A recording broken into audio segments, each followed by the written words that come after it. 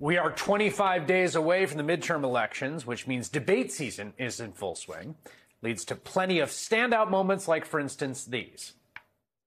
I think we all know guys like this.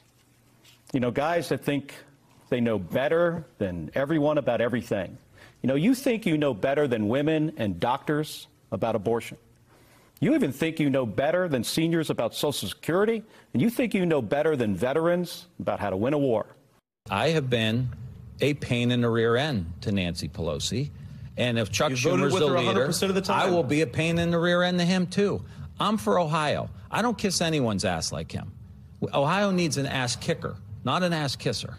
The FBI set me up with a corrupt briefing and then leaked that to smear me. I am.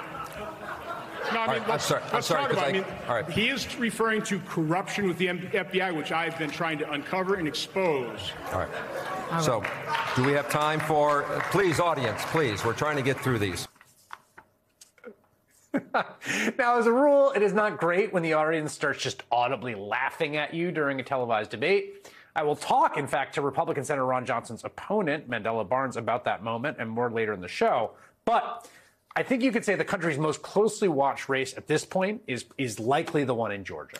The Republican candidate there, of course, Trump endorsed Herschel Walker, a guy with no political experience whatsoever to speak of. He's never been debated before in his life because he skipped the Republican primary debates earlier this year, with his opponents going so far as to debate an empty podium in his absence. Walkers are also currently embroiled in one of the most colorful and acute scandals in modern political history, after very credible accusations emerged that Walker, who is running on an extreme anti-abortion platform, making it illegal across the country, paid for a woman's abortion, tried to pressure her into a second one.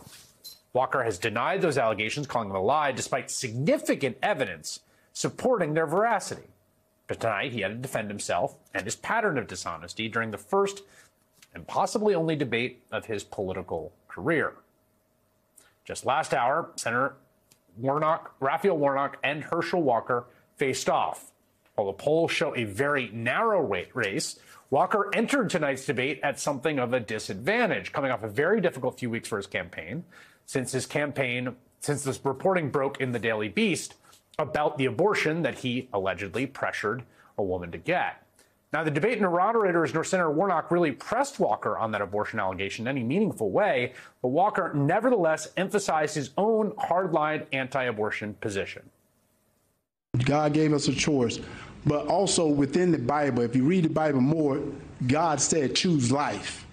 In the Bible, it says, I give you a choice. Just like Adam and Eve had a choice, but they chose death. Very quick, God said you choose. Mr. Walker, we need to move forward. I think he wants to arrogate to politicians more power than God has.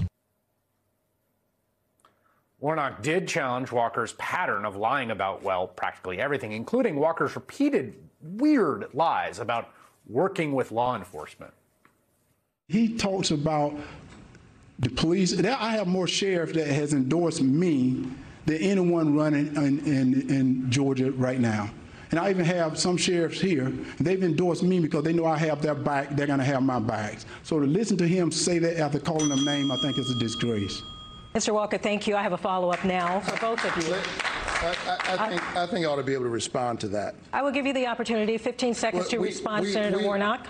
We will see time and time again tonight, as we've already seen, that my opponent has a problem with the truth.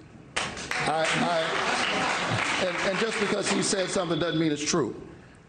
I have supported our police officers. I've called them and I've prayed with their families, like those officers lost in Cobb County when they were killed, doing what police officers routinely do. You can support police officers, as I've done, through the COPS program, through the Invest to Protect program, while at the same time holding police officers, like all professions, accountable.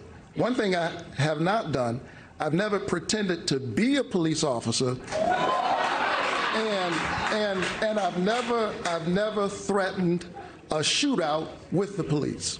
Well, and now I have to respond to that. We are moving on, gentlemen. I have to respond to that. And you know what's so funny?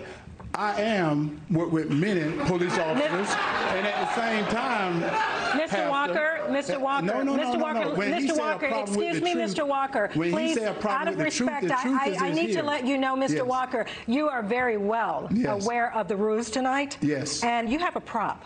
Yes. That is not allowed, sir. Yes. I ask you to put that prop away. Well, it's not a prop. This is real. And he said, I have a problem. I never worked with law enforcement. It is considered a prop, Mr. Walker. Yes. Excuse me, sir. Yes. You're very well aware of the rules, aren't you? Well, aren't you aware of the rules? He brought up the truth. Let's talk about the truth. Thank you for putting that prop away. And as a matter of fact, we still have a lot to get to, and we are not going to continue this. I read about this moment. I wasn't watching live. I was doing the show, and I thought it was a joke. But no, that moment, it's giving Naked Gun. In many ways, that moment with the prop police badge was emblematic of Walker's entire campaign, an attempt to distract from his lengthy pattern of dishonesty, self-evident and obvious lack of qualification for the job at hand.